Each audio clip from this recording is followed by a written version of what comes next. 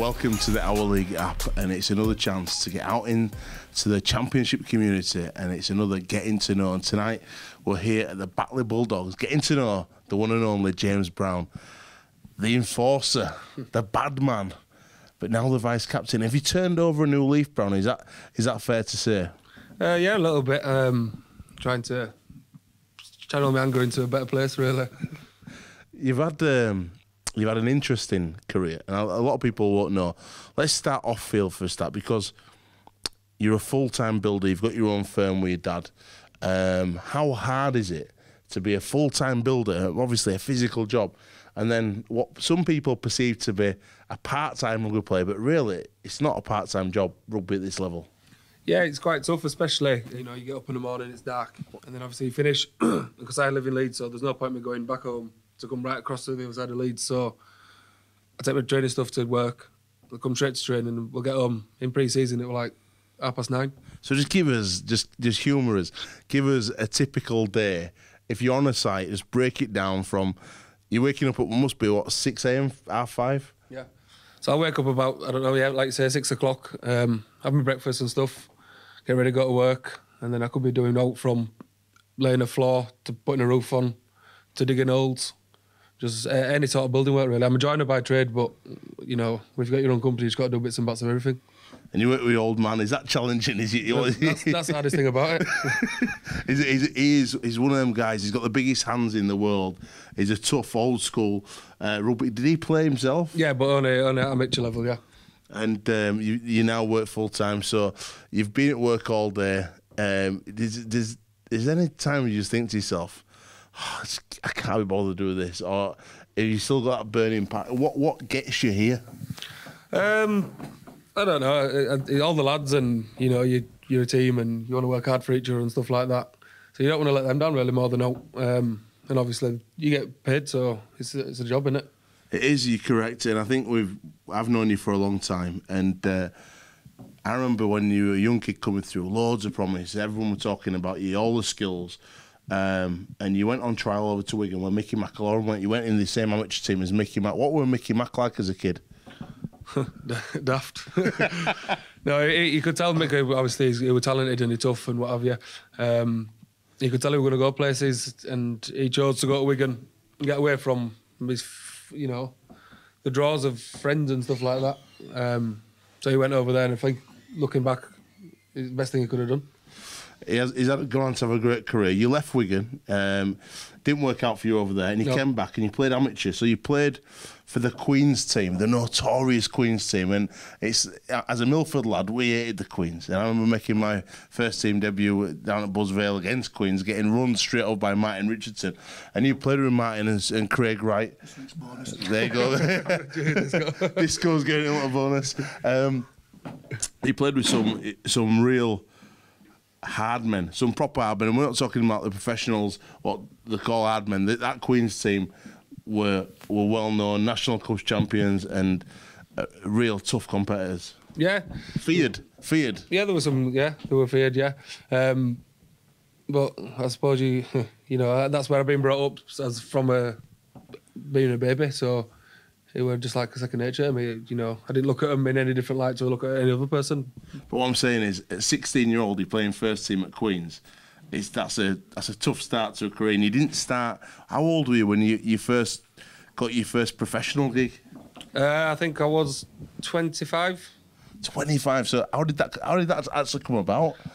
Well, there were a couple of teams asking, if I fancied it, and I was like, not really, no. Because I was playing with my friends and stuff like that at Queen's. We were doing really well. Won National Cup a couple of times. So, and then people started drifting away. People had families and whatnot. I had a little girl, and Swinton come in and says, "Do you fancy coming over on like a bit of a page-to-play basis?" So I says, "Yeah, I'll give it a pop for extra money. I'll do do as good when I just had a little girl." So I went over and then never looked back really. And you went from Swinton over to Batley, and you've been here now 5 years. Do you think you've changed as a person? A club under the likes of John Keir and now Matt Diskin. What have you learned as a player and a person? I think I learned to be a bit more professional about the game and stuff like that, and how I conduct myself around the game. Obviously, you pick up your new skills and you improve on what you already had. Talk to us about this season, because this season so far hasn't been the greatest start to life. What's happened? Obviously, Disco's brought a new culture in all last season, and you've been made vice captain. That must have been a real proud moment for you. Yeah, well, it was lovely. It was a great feeling when Disco rung and says, have a meeting, and he says, you're going to be vice captain this year. So, yeah, it was really nice. And from that, you start the season positively buoyant, and it's been a tough start. What would you put it down to the start? Do you think teams this year in the Championship have improved a lot? Yeah, without a doubt. If you look throughout the fixtures, there's no easy game.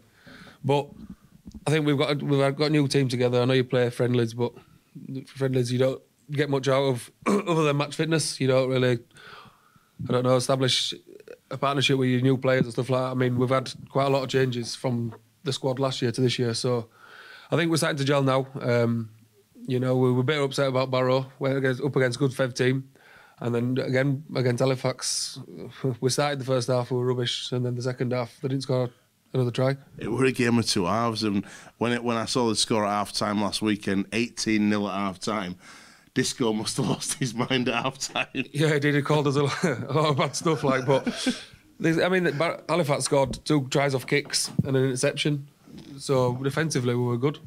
And to come back, that must have given you some real heart as well, because the comeback in itself just shows you have got a quality side out there. There is some real quality amongst the ranks, and that must give you massive promise heading into this weekend with Rochdale Hornets. Yeah, it does. Yeah, we know what we're capable of, and we know the talent that we've got as a squad.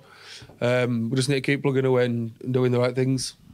Who do you think, if you could give us some names, because a lot of people have been catching up right here on the Our League app, and there should be some great content on there, but for people who don't know Batley, why should they come down to a game and experience it here at the Foxes Biscuit Stadium?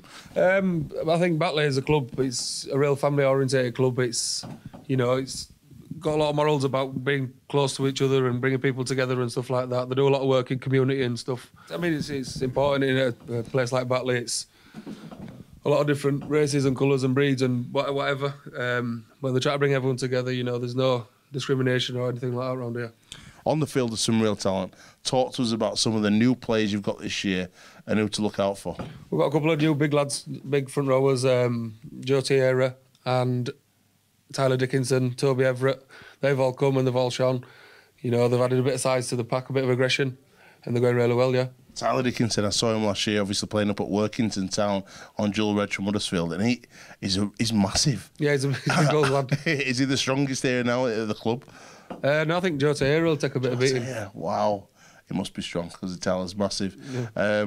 Off field, what makes you tick, mate? What do you like to do away from rugby league? What was you? Because obviously rugby league might not have been your first love, but what were your first love? Because mine were house music back in the day. What did you love as a kid? It was rugby. Rugby. Yeah. Rugby. Rugby. Yeah. Yeah, I started when I was 4 and never looked back. 4-year-old. Yeah. And what players inspired you? If you were like fanboying, who would you see in the street and go, oh, I need their autograph? Morley, Farrell, yeah, Andy Farrell. And Schoolthorpe, I like Schoolthorpe because they were tough and they were classy. Tough and classy, I love it. So what I'm going to ask you to do now, Brownie, you told us about the players, but we've been asking everyone, can you describe yourself in 3 words? Daft, loud, and friendly. That's 3 good ones. That's 3 good ones. I'll give you that. Last but not least, mate, we ask everyone for a bit of a prediction. You've played a few teams now. You've seen the teams around the league as well. Who do you think is going to finish in the top 5? You can stick yourself in there if you're confident. Stick Batley in 5th or 4th, or whatever you think. But which teams do you think will be up there in the top 5 this year? In no particular order, I'd say Toronto, Toulouse, Widnes, Featherstone and us. There he goes, yes. Got to keep it real. There's some good sides, Leigh, Halifax, the good sides. Are you impressed with anyone in particular so far? What about Sheffield? Obviously, you've lost a few players over there. Yeah, Sheffield have signed some good players. They've signed a good few from our place as well. But yeah, they're going really well, 3 from 3. So it's only start season though, so we'll see. I think you've got to go. The boys are filing in behind us for a bit of video review. Yeah. Mate, good luck this weekend at Rochdale. Are you going to get the win this weekend? We'll get the win this weekend. Get the win this weekend. That's done. Keep watching on the Our League app for big games this weekend coming up, and obviously more getting to know out in the Championship and League One.